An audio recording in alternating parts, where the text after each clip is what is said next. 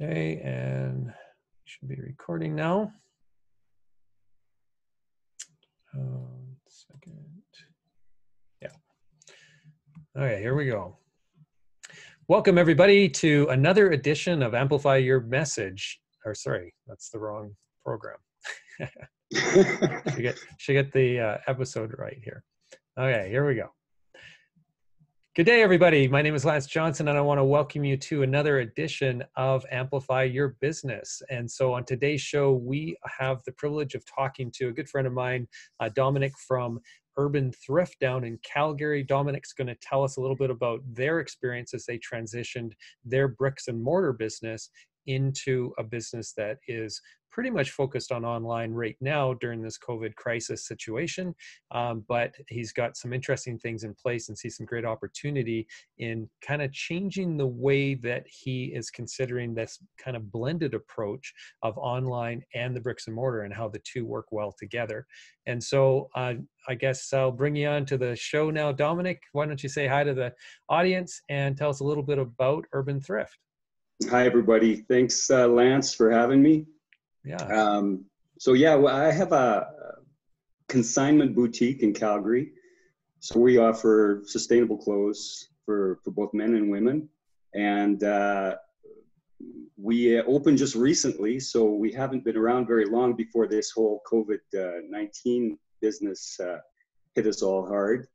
And so we've just been coping the best way we can since March. Yeah. So, and you're no stranger to pivoting your business, because the last time I was visiting your store, that was when it was more of a thrift store located in the north east side of the city. And now you're a little bit more focused on consignment, or exclusively consignment now. How does that work exactly? Well, exactly. We did, in the past, we were a thrift store and a textile recycling depot. So essentially, the majority of our clothes, our raw inventory came from our recycling efforts, right? But we ran the store as more of a boutique type thrift store. And the recycling component was never obviously profitable. I did it more as a, because I wanted to be involved in a social enterprise. But as the years went on, I realized that the thrift part of the business, or the major part of my business, or the most profitable part, was men's and ladies' clothes, shoes, bags, and accessories. And so when my lease came due in last year, or the year before, I started, or even prior to the lease coming due, I started researching or looking at different locations where I could downsize and maybe just focus on the categories that sold. And unfortunately, I had to give up the recycling efforts. We used to send clothes to Africa. We used to recycle them through various organizations. We used to do a lot of really good things that way. We still do, and we still work with a lot of those organizations, but we decided to downsize, relocate into a more trendy sort of area with a little more foot traffic, and we're about 1/4 of the size we used to be, with a third of the staff and a lot less overhead. So I had 6,500 square feet at the old location. I'm now 1,800. So yeah, so big changes there. Big changes. But I think this is something really important, I think, for the audience to understand. And this is where I think a lot of small business owners will sometimes struggle, as they want to hold on to the business model or the way of doing things that they've always done it before, when they, for the last few years. And so it's really interesting to see that you made this pivot prior to COVID, obviously. About 6 months or so before COVID? Yeah, we opened in December, actually. Okay. Yeah. So in that situation, you're seeing opportunity, you're seeing some elements of the business model that maybe wasn't as profitable as what you needed it to be, or wanted it to be. And so you were made those changes, strategically speaking. And sometimes when you start a business, you're, satisfying a need, you think that you're doing the right things, and that this, idea is going to grow into something that's going to be really profitable. And so it's difficult at times to kind of let go of those those notions of what it could be. And so a lot of, people talk about failing fast so that you can dust yourself off and Well, those are then the pivot the options, business. right? Yeah, those are the options. It's like cutting your losses or reinventing and trying to thing. And hindsight is 2020. But if I'd have realized a year earlier, it might have been even better. But yeah, so we reinvented the business, and we had to open up a new store, and then with that came basically an entirely new business that we had. So I was starting from scratch. I had choosing POS systems, changing the website, informing my existing customers, not only of the new location, but of the new model, because now we were no longer getting our inventory from donations and recycling. We were getting them from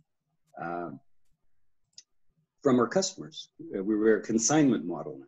So it was a big turn, a major pivot, more of a reinventing of the business at that point than anything. But I stayed with the original name, and I had a lot of goodwill. 12 years the business had been around, so I decided to keep the name and all the goodwill that was surrounding that, because we had a pretty good reputation.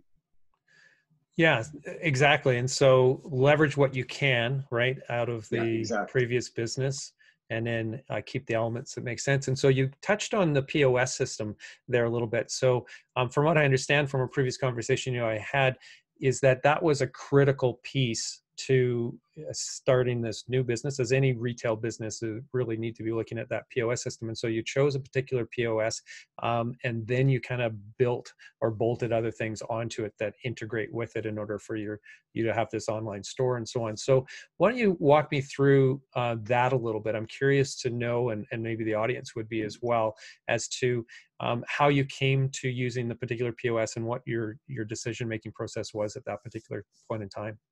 Well, everybody's experience is going to be different. I mean, and it's all a matter of, if you're starting a new business from scratch, it's much easier. You can do the research up front. You can choose all the pieces that integrate properly together, that offer the features that you need and want. When you're taking a business and changing it, it's a little different. So I decided to go with a POS system that was specific to consignment. And it had enough benefits that it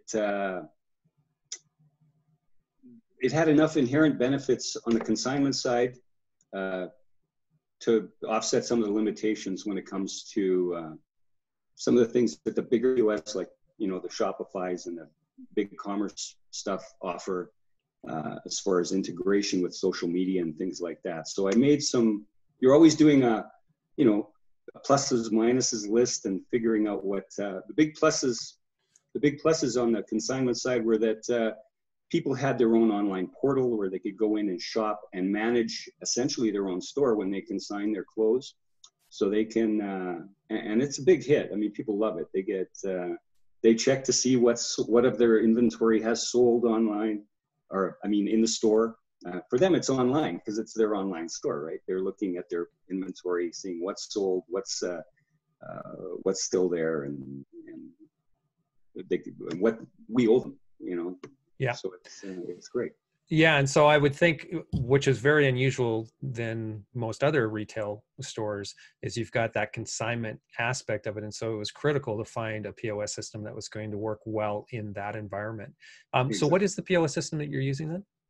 It's a company called Ricochet, and they're based out of just the other side of the border, not Washington, Utah, I believe. Okay. So really interesting. So if anybody is in that consignment space, that might be a good choice. But like you said, it probably, if you're not doing consignment, that maybe isn't the best choice. Probably There's going to be not, some other ones out there that are a little better. Yeah, probably not. And it has some glitchy little US-centric things to it. No penny rounding, all kinds of little... in the States, they use a lot of credit card, not a lot of debit credit. So they actually have more check writing options than debit credit, if you can imagine that. It's kind of a strange, but yeah, so there's a little eccentricities, but on the whole, it works pretty well. Yeah. And I think that's really important as well for the audience to understand is that, and this has been my experience as well, is you can't find oftentimes a piece of software that checks off all the boxes. And so you have to prioritize the things that you're willing to basically forego in order to have other things that are going to be more important. And so for your business, the consignment management piece of it, which would be just absolutely huge if you didn't have that, where you'd be fielding a lot more calls and emails from your all day. consignees. And yeah, and so this allows them that opportunity to go in and kind of manage it themselves or see the progress of some of that. So that's brilliant. I think it's really important to be starting at those core things. And as a small business person, there's only one of you, right? And so sure, you might have some staff, but you're wearing a lot of management hats and a lot of customer communication hats, I'd imagine too. Yeah. And so it would just be overwhelming, right? Yeah, I can't imagine the number of phone calls I'd be fielding every day if I didn't have that capability, or my customers didn't have that capability. Yeah, so really other important things like gift cards. I had to implement a third-party program for gift cards that I had already had in place, and that was another thing of making it all work together. Yeah, so there's different components that there's a lot of research will go into figuring out what works with what and what integrates with what, and making those best decisions. And yeah, I think it worked well. We opened in December. The response was amazing, and and our sales were growing every month right up to March 12th. And then COVID hit. So yeah, so maybe speak a little bit to the impact of COVID on your business then. Yeah, well, obviously it's been huge, not just to me, but all small businesses. So, like I said, we were seeing some significant growth in sales, and looking forward to, of course, surviving. We survived the two worst months in retail, being January and February, where you typically don't make a lot of money, revenue. So we survived those, and we were eagerly looking forward to the spring and March, April, May, September. I got the chronology wrong, but okay. But we were looking forward to it, and then of course, I think March 12th, 10th, everything just stopped when COVID hit, and it wasn't until the 20th, I believe, that the government asked us to close. But I think I closed on about the 16th when the impact was felt, and I was starting to get a lot of feedback from customers that I should probably be closing. So before there's a negative perception as to why you're staying open, I decided to close a few days early. Yeah. But since then, it's been a challenge, and then we've been working on reinventing the business again. Yeah. To cope with the new normal, or survive in the new normal. Yeah. Okay. Well, let's walk through a little bit of that conversion or pivoting into this online store then. So you weren't online before, or were you as well?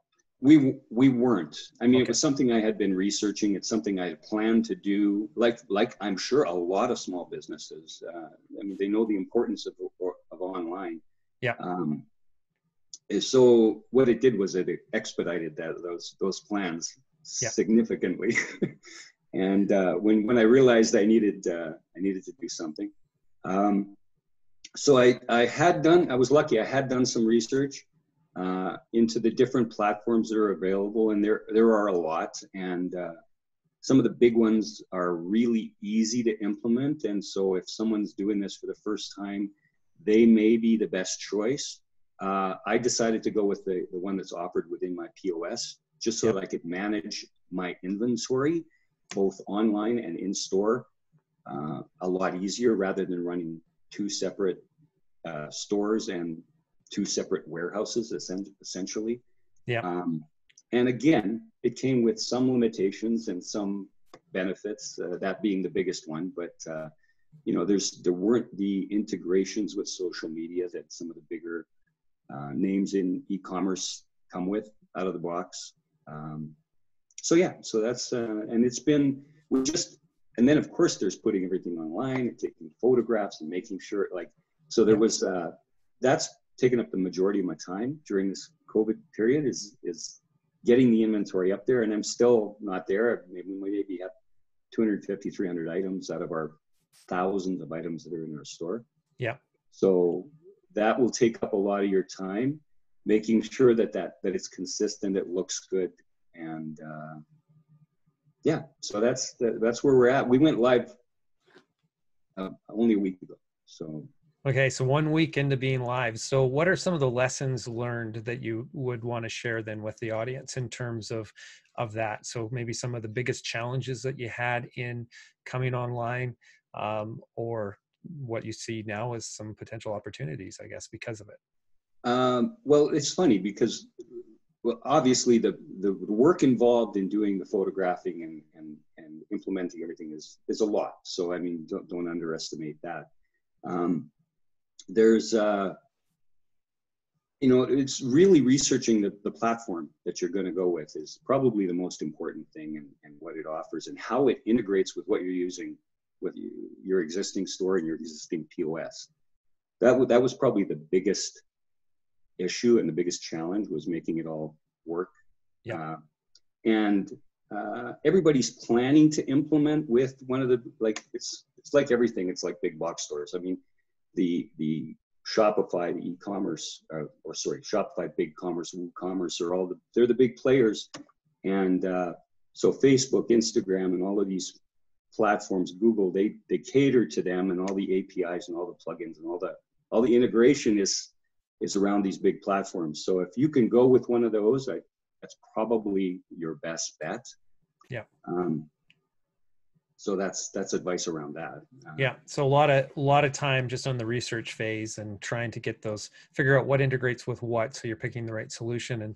And just so the audience knows, this is something that we find a lot of clients are challenged with, not obviously just in the retail space, but the other spaces or other sectors of the economy, of the industry. So we typically, when we come in and we start working with a client on the marketing side of things, there's a lot of integrations that we want or need to have in place, because we're dealing with social media platforms for them. We're dealing with some of the ad platforms and so on. And so when you have the ability to integrate with those, it does make everybody's job just a lot easier. And so there are some interesting pieces of software out there that people can use to integrate different software solutions, particularly online solutions. And so Zapier is one, just so the audience knows, is a great one that for a lot of platforms, you can basically transfer data between the different platforms, or have actions occur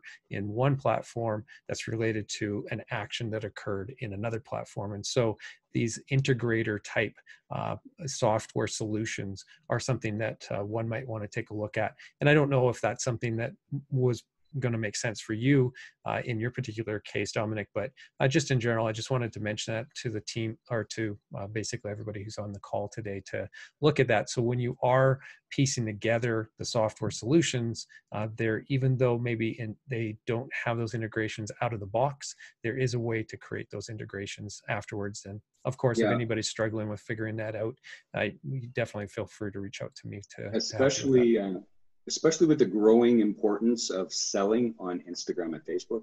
Yeah. It's critical that your POS and your online e-commerce tools integrate well with those. So that's important. Yeah. So I'm just going to share the screen here so that we can take a look at your website and your shop and that, so everybody's got a sense as to what you've built here. So and if anybody wants to go and visit Urban Thrift, it's urbanthrift.ca is the main site. And so this is what that looks like. And so right off the top here, you've got the shop online, you got shop over here, which is going to then pop people over to the actual shop, which is built on the Ricochet, right? You said? Yeah, Ricochet platform. And then you get the ability to search by different categories and some featured items that are on here as well.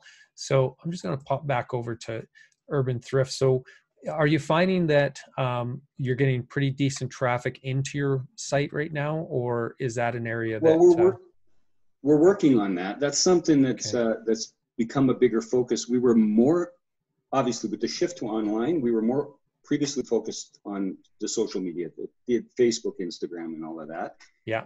Now, once you make that switch, if you're not tightly integrated with Facebook and Instagram, you really got to start promoting your website in a completely different way. Yeah. So I'm working on the SEO and all of the things that are required to really get some traffic to our website. So yeah, that's an ongoing effort. Yeah. On the website, you noticed while we were talking about reinventing businesses, another thing that I added there was the local category. Here, let's take a look at that again here. And I think that's really also important when people are trying to pivot and figure out. Now I'm researching. I've got a couple of it's empty now, of course, but coming soon, we're going to be adding sustainable products that are manufactured locally.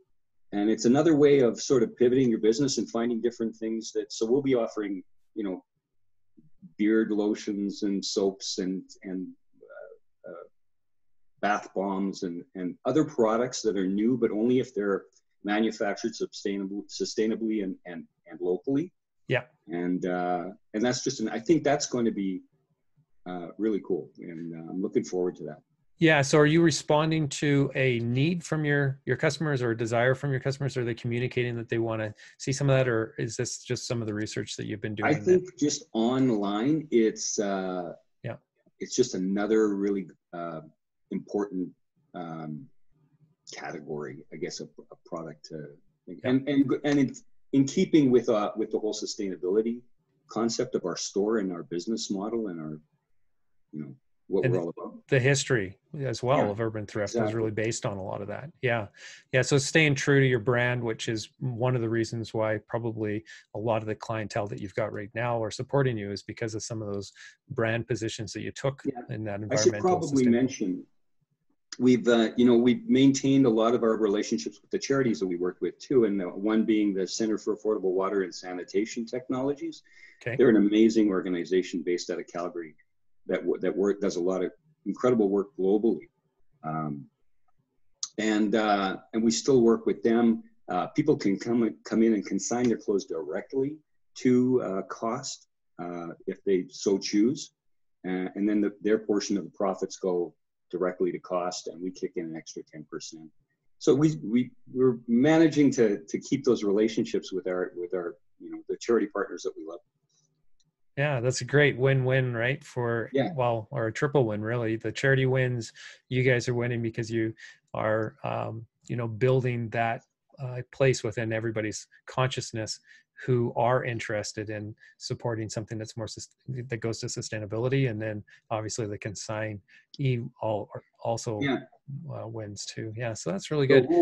The whole reason I got, I used to be in the corporate world, and the whole reason I made this shift was to do a little bit more giving back. And I figured you could still run a profitable business and still do some good for the local economy, the local charities, and the environment, and all of these things. Yeah, exactly. And that's definitely one of our mantras at Amplify Media is we serve first. And it seems like good things come to those who take that approach, right? Who are giving of their time and as much as we can possibly do it. That is, obviously there's limitations to it, but definitely giving first, and what you're doing there is going to build that tribe of loyal supporters and followers to your business as well. So that's really great. And so in terms of the store, it's been open for a week. What are some of the things that you've noticed so far that you think you want to either amplify, do more of, or is there some things also that maybe you're going, okay, well, that didn't work quite the way that I thought it was going to work, and so I need to start to tweak that a little bit more? Well, we've certainly getting enough product on there. You don't want people to come and be disappointed in their experience when there's not enough product in there. So that was the first challenge, which delayed the launching of the online store. As far as some of the positive things that have come out of it, the business has been a trickle. we are getting some business from the online store. One of the positives is the scheduling tool for pickup and drop off, which has people have really been adopting, and I think can serve a lot of different purposes. As you see going forward, when you bring this up, there's a schedule a time to shop, which I think in the new normal is going to be a huge thing. I think people will love to be able to come in and do more of a one-on-one in a safer type environment, where we're practicing all the proper social distancing rules, and but they're still getting this excellent customer service, right? So they're using it now for pickup and drop off, but I think going forward it's going to be a huge. And here's something we discovered that I never would have assumed would be a great thing in the new normal, but as a matter of fact, it's led me to make the decision not to open the store to foot traffic on the 15th when I think the government's allowing it. Yeah. I'm actually going to wait till next month and really promote the personal shopping in the meantime. And so the concept there is somebody can book some time and they are the only ones allowed in the store to browse through the store and have one of your stylists help them out. That's the idea. So it's you book a 45-minute block, you come in, it can be 1 or 2 people, I'm thinking. Okay. And you come in and you shop for 45 minutes and with the stylist of your choice eventually. Yeah. Right now we've got a limited staff, so yeah. But that's the idea, and I think it will be good. It would be ideal if that model took off. It would be a great way to shop. Yeah, it's kind of a white glove treatment, right? And so, which is a very unique way of approaching retail, which, that kind of customer service was something that was definitely reserved for some real luxury brands, right? And almost a throwback to older times in which yes, exactly. But in these new times, I have a feeling that you may see a little bit more of that the real one-on-one service that used to be, that's maybe not the most profitable model, but when people are this concerned, and it might be the way to go for a lot of people, and I think it'll resonate. Yeah, totally. I think that's brilliant. And the thing that is going to happen through this booking is that you're going to be asking for their contact information as well, I presume, right? Absolutely. Yeah. So and so when everybody that schedules a time has to obviously leave their phone, email, and so I can contact them. Yeah. So in the past, with the regular foot traffic that come into a retail place, unless they purchased, you wouldn't have that opportunity to grab their information. And even in some cases, when they are purchasing, they're not signing up or giving you the information. And so this really empowers you to build that list of people who, love your store or are interested in your store. And so then you can do some follow-up marketing to them. Speaking of which, I know that you would have quite a customer list from before, and you've probably been building that since December within the new location. How are you reaching out to existing clients or past clients right now? Well, every consignor gets automatically added to our email list, and we've had no shortage of people interested in bringing their stuff in.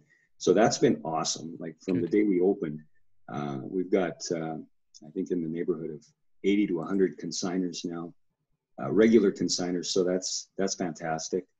And we get a lot of people added to our mailing list that way. I made some changes to the website recently normally that is another way to bring people where they can subscribe to our website. Okay. Subscribe to our mailing list. But right now the primary way is through our social media, through Facebook and Instagram. Yeah, and so I see you've got those two down here on your contact page. And then, like you said, there's no sign up right now. So that recently was something that was removed. But I believe in an earlier conversation, you were saying that you do intend to bring that back to your website so you can try to capture as much of that traffic as possible. Then, yeah, it got left out somewhere in the changes we made in December. So I'll have to. Which is totally common, as again, you're wearing so many hats that it's hard to keep on top of all the different little aspects. And so I believe you're saying also that you're using MailChimp then as the platform to do your distribution, your email distribution. Yes, I'm using MailChimp, have been for a long time. It offers a lot of tools, and you know, I'm constantly trying to figure out the best way to utilize it. I don't know if I take full advantage of it all the time, but there are certain integrations. There's integrations with my POS into MailChimp, which helps. I was looking yesterday into landing pages, but figured they didn't quite work for my consignment model. So there's always ways to increase. I'll certainly have to add the sign up thing back to our website again. So just a couple quick things that I noticed when I was on your website for the first time was that inability to kind of sign up for something. And so that's pretty common. One thing that I would recommend that you do is either there, well, in both places, probably there, as well as in the actual shop side of your online exposure here, would be to have a pop-up that gives them some incentive to sign up. So that could be, you know, a discount code on their first order, or free shipping, or it could be some enticement where they get a little extra bonus.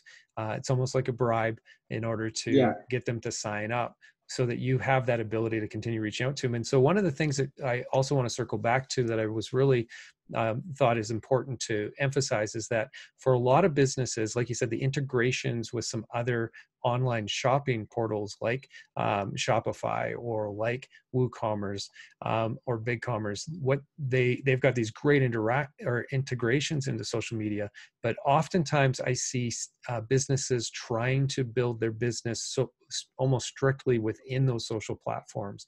And so those social platforms are getting much more powerful, and you can do the buying directly within them.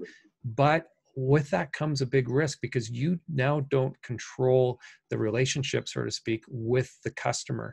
You don't have them coming to a place that you own.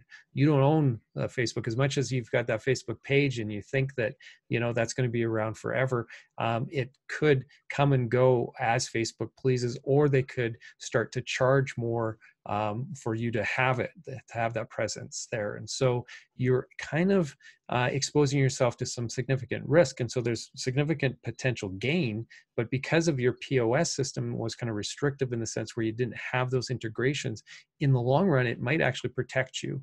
And it really forces you to build your business on something that you actually own, which is your own platform here.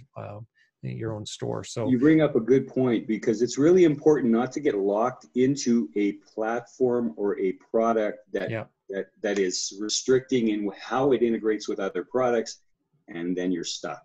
It's an important point.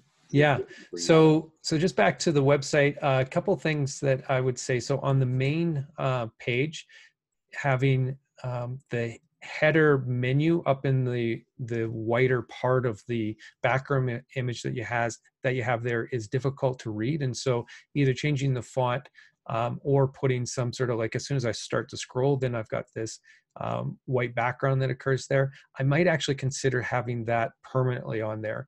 And I know this is a WordPress site, and so you can adjust those things within the theme settings. And so I'm aware of it. It's one of those little things that because we're using, and here, getting locked into there's these building tools now that are offered within WordPress that once you implement them, they offer a lot of benefits around simplicity and ease of implementation, but there's always drawbacks on, and a compromise. There's always a compromise, and that whole background being is a compromise to do with these building blocks with a tool that someone implemented on that page that I don't normally use. So so that's it ties in with our last conversation there. Yeah. Yeah. And so this is the thing. I mean, your work is never done as the owner, Oh, as the absolutely. person doing the marketing. So the little things like that. So I'll just point out a couple other things. One thing that I would definitely have on this main page, because you were talking about the importance of your social media channels to the overall traffic generation there back to your shop then. And so I would make it as apparent as possible that you have two platforms, social platforms that you really focus on, and try to promote people signing up and following you on those ones. So I would have some easy, On the main logo, page. yeah, easy logo clicks or some incentives for them to follow you over there as well, which would be really good. So that would be important. I love the fact that you're hitting on the two key things here. So shop online is very clear. The schedule a visit part, also the button is clear in terms of what the purpose is. You click on that to schedule a visit. But I think especially as you start to move towards that kind of more white glove experience, it would be a good idea to build some context around what this scheduling a visit, what the benefit of that is. And so in the interim, it's once you are able to be open and have people in the store, then it's really about, this is a way for us to take those COVID responsible practices in terms of social distancing and making sure that things are sanitary and so on. So this is going to be one of the safest probably environments in all of Calgary to actually do some physical shopping. And so that's really a great idea to build a little context around that. And then I'd imagine like these ones here, none of these hyperlink. And so what I would definitely do over here is I'd still hyperlink some of this to either more information, or in this case, in the women and men, right to the store. So that when people are, surfing around, you just make it as easy as possible for them to click on it. And so a lot of people would say, well, but it's really clear, Lance. I got the shop up online up here, and I got the shop button up here, which both take me over there. Don't take anything for granted in terms of whether or not your audience is going to understand where they're supposed to click. So in user interface design, best practices, definitely hyperlinking some more of these things over here so that it's just really easy for them to click and boom, they're over to where you want them to be. So that's just a real quick tidbit, or a couple adjustments I'd make there. I would also have your phone number on here, or if that is something that you would want them to be calling, which I think that you would. And so you've got the ability to book appointments, but I would have maybe right up here in the upper right corner of your main header an actual phone number in which they can call. Or something that is also really common nowadays is a chat window or chat pop-up, which usually is over here in the bottom right corner. And that allows people to ask questions without having to make the call or without having to dig around to find those That would answers. be huge, I think, especially for around the scheduling visits and make that whole personal experience. It's to have that chat, and that's critical. Yeah, we're always finding ways to improve this, and it's a matter of, again, the resources and time and whatnot to make the changes. One of the things that I realized too that I'm going to change and I'm working on now is the the scheduling a visit is great, but to have it on the main page when people are shopping in the store is kind of not intuitive. So I want to have a book a time in the store that comes up, like it's up in the top here somewhere where it's linked, where they can schedule their pickup, right? Gotcha. Right from the store, so that you're always discovering these little things that will improve, and it's finding the time and resources to implement them. But no, and you're doing some really great things. And the thing that I love about the approach that you have, and this is really important for all business people, is you understand that it's constantly evolving. The website's constantly evolving. The store online is constantly evolving. Your bricks and mortar store is constantly evolving. Like it all is always constantly changing, because you're seeing opportunities or restrictions, or it's just the course of micro improvements. But as you're doing those improvements, you end up compounding the effects of that. You end up moving your business forward a lot quicker than what you would be if you were just. And that's the silver lining in this whole experience, right? Is that we're all moving and evolving and improving our stores, whether it was done out of necessity or it's forcing us to rethink and improve where we may not have or may not have done so quickly. Yeah. Yeah. And so when it comes to the social, so I've got your Facebook page up here, and I'll throw up as well your Instagram page. The Instagram is great. You've got lots of, images of the product, obviously, which makes sense. And so you're able to really showcase what it is that people are wanting here. Question for you on advertising. Are you doing any paid advertising at all? Yeah, on social media, primarily in Facebook and Instagram. Yeah. And so both of those are really great places. Have you also taken a look at Pinterest as being an option for you to be placing some product there as well?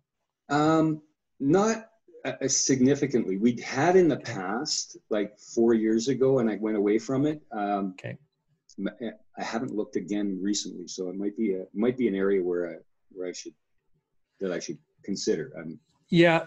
But again, I think for the audience that's listening to this conversation, I think it's really important for you guys to do really well at one or two, not necessarily be everywhere. And so I agree totally. Yeah. So again, for you at this particular point in time, it might not make sense to be over in Pinterest, but at some point in the future, when you've got more ability, more time, or more staff to be able to manage some of that, otherwise it does become a bit of a burden. And so you're spinning your wheels. And so I like the way that you've focused on the Facebook platforms, which is Facebook and Instagram right now. I think it makes a lot of sense because you're going into, like from an ad standpoint, you're going into the same back end place to position those ads and create those ads and so on and manage them, as opposed to having multiple places in which you're doing it.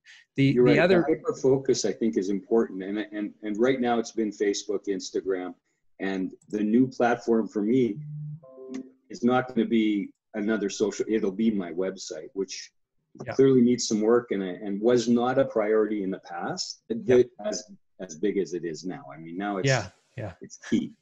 Yeah, totally. Right. All of a sudden, everybody's looking at their websites and going, "Oh my God, I got to get this fixed up." Right. Yeah. Yeah. And so we're doing a lot of work with clients right now in that regard as well, because the website itself is the portal into your business that most people are going to find. So they're going to be in social there, but at some point they're likely going to pop over to your website, learn a little bit more. And then obviously the shop, when they're ready to buy, all your links are going back to your shop. And so it's really important to make sure that you've got a good user experience there. The other thing and I've mentioned this in previous episodes too, and I don't know what the limitations might be on the POS/online store that you have. But another thing that is really helpful is to also have the ability for people to subscribe to your page, to your website, or to your store. And so this is not just your subscriptions on emails, but this would be to notifications basically that you would be able to send into their inbox as soon as those people are online, regardless of where they're online, I should say, actually. And so if they're surfing some other website, you can still see a little pop-up notification pop up, usually in the bottom right corner, from you if they've subscribed for those updates. And so you would have like a little subscription capability bolt-on third party that just pops up as soon as somebody's been on your site for a little bit of time. That would be great. There's like new arrivals to the store and things like that. Yeah. And again, you can create some sort of incentive for them. So the same thing as signing up to the newsletter. Just gives you the opportunity to get another list of people who maybe are hesitant to sign up for a newsletter, but they are very much interested in just staying abreast of what you've got on the store. And so the content then that I would be pushing out there, as well as on, obviously on Instagram, you're doing it, and in your emails, is notifications around new products. So for instance, when this Banana Republic spotted dress, when you first brought that into consignment, well, then it would be great to have a little push notification that would go out to everybody saying, hey, we just got a new arrival. Or you segment your list, obviously, in this case, maybe to women. So the women get this notification that you've got this new arrival that they might be interested in checking out. And so that's a way of really amplifying the potential on those sales. And so it's really about segmenting your audience. And I think in in any type of retail kind of environment, you need to do a very good job of segmenting it so that the articles that you're promoting to them are very specific to what their potential needs or desires are. So the initial segmentation obviously would be gender, is where I go with, and then I would start to segment, if I could, into either age categories or size categories or something like that, in which then you would say, send this out. I don't know what size this is, but if it's a size, that fits within a particular range of a segment of your women's audience, well, then those would be the people who would get it. But the women who... Yeah, that was one of the challenges that the unique aspect of the consignment business is that everything in our store is a one-off. Yes. So when you're choosing that Banana Republic, you don't get to choose the color and size. Yeah.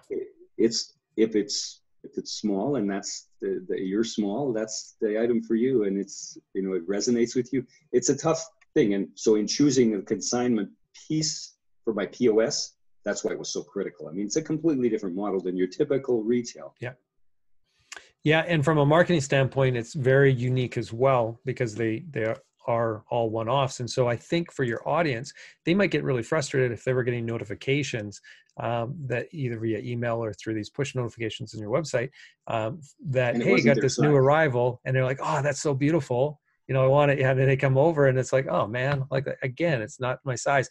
Then that kind of almost reinforces this idea that, well, if I don't want to waste my time, I need to go to a store that has all the different sizes as options. So you want to minimize that and maximize the advantage that you've got, which is, you got great products, high-end products that have got a really great sticker price to it.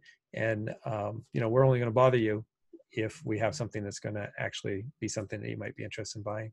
And so that's just that whole communication piece. The more personalized you can make it, the better chance you're going to have much better conversion rates than out of that. Yeah, on that personalization thing, I think it's really important that people, like you were talking about the social media and whatnot, but staying engaged and putting a face forward that's business as usual throughout this whole thing, I think is really, really important.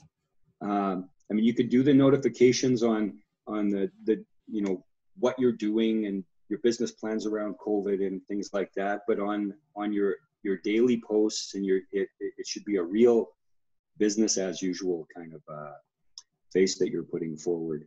Yeah, I think that's critical. Yeah, and just to expand on that personalization piece a little bit more, one of the challenges that a lot of businesses have in being able to identify the client is going to be gathering information about what their interests, their wants, or the category that they should be placed within is. Now, in a store environment, it's really, really great, like an online store, because you know that if they bought a size 8 dress, well, they are interested in products probably that are of that size. And so you can start to build those profiles fairly quickly and just kind of almost automatically within some of these platforms that way, and drop people into them. For other stores who don't have that ability, where their purchase doesn't necessarily indicate some of those other key data points on their audience, then surveys is really a good idea to send out some surveys every once in a while. And a really cheap way of doing that is Google surveys. They're free. All you need is a Google account, a free Gmail account, and you can create a Google survey that maybe you email out or you post into social media and get people to complete that. And that then you can use to update then your profiles in your CMS or in your CRM, depending on what kind of, or your POS system in this case.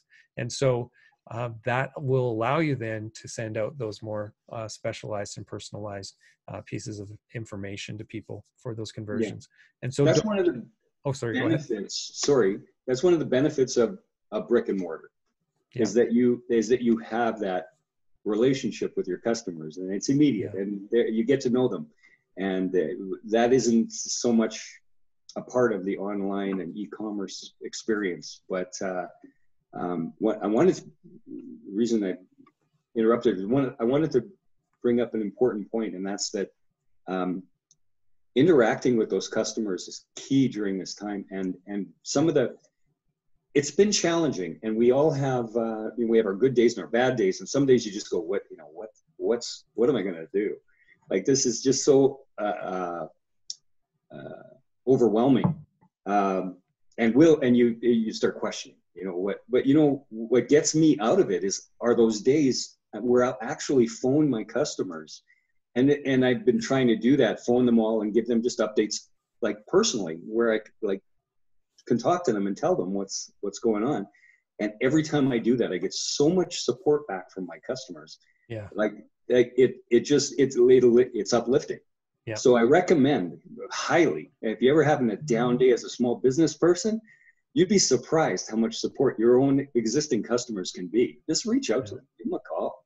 They want you to survive. They want you to, they're behind you and rooting for you as much as anybody. And it's a great way to get a little boost.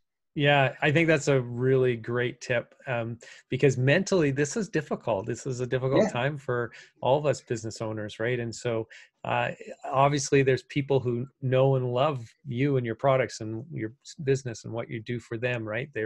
Was a benefit that they identified when they first became a customer. And so, yeah, having that personal relationships go a huge way in all types of businesses. I'm just impressed that from a retail standpoint, I don't know. I've never been called by a retailer that I've frequented, and just picked up the phone and wanted to talk, give me a bit of an update on what's going on in the store and so on. So that's fabulous. I think that will really set you apart. More than anything, it's probably a little self-serving, but it's it's great. Yeah. So wherever you can, do those reach outs and get that two-way communication happening. And that's on social as well. So a lot of, again, we push sometimes as businesses, we push information out into social, but we don't necessarily do that two-way communication piece, which is what is so powerful about social media and helps you really build that tribe. And so engaging and having conversations, asking questions of your audience is really, really important. And I just realized you're the digital marketing guru, and I just told people to use their phone. No. So I mean, we focus a lot on digital, but at the end of the day, what we want is businesses that are going to be successful. We want to help them become more successful. And so I mean, I spend a lot of time in the analog world doing a lot of different things. And so in terms of business development for what we do, the meeting people and having conversations with real people, that's huge. And every business, you don't want to step away from that, I don't think. I mean, obviously at a point you might get to a place where the scale is just too large where you can't do that as much, but there's other ways of doing it, like I said, on social media and having much more of a conversational tone to the emails that you're sending out to your database as well. So anyway, I really appreciate the time that you shared with us. We've gone a little longer than what I had anticipated, but I know the audience maybe was expecting this to be a little bit more like some of our other episodes in which we are really providing really clear advice and tackling a particular problem. But today I really wanted just to hear what you were doing, how you pivoted, hear your story a bit. And you've shared so much with everybody. I'm sure that they're going to be able to find some elements that they're going to be able to take away and use in their business. So thank you very much, Dominic. I really appreciated that. Yeah, when you touted me as an expert coming in, I was gonna say I may not be, but I'm more like everybody else who's just struggling, a small business person. Yeah. So why don't you tell everybody where they can find you again, just so that if they wanted to, they can reach out to you. So we're located in Crescent Heights in Calgary at 906 Center Street. That's our location, and obviously on Facebook, Instagram, and our website's www.urbanthrift.ca. Perfect. And that's where you'll find the store and whatnot. Excellent. Okay, so we're came to the end of this episode. Thanks again, Dominic. I really appreciate it. And I just wanted to let everybody know that this is going to be available in the archives, as well as a bunch of our other episodes, or all of our previous episodes actually are. And if you wanted to watch any of them, in which we give some tips around email marketing, some more stuff around online business pivoting, as well as all things digital and video and so on, head over to amplemedia.com/amplify, and and that will get you access. It's completely free to access all of our past episodes so that you can learn and improve your business. And I also want to mention on that page, there's a little, apply to become a guest or to be featured in an upcoming episode. If you are interested in having your business featured and maybe have some free advice given to you in a format like this, then please complete that form, and we'll be in touch and talk a little bit about your business and what that opportunity might be in terms of coming onto the show. So thanks again, Dominic. Really appreciate it. And Thanks, Lance. everybody, stay tuned for the next episode when it comes out next week. Talk to you later. Okay, so I'm just going to end the recording on that now.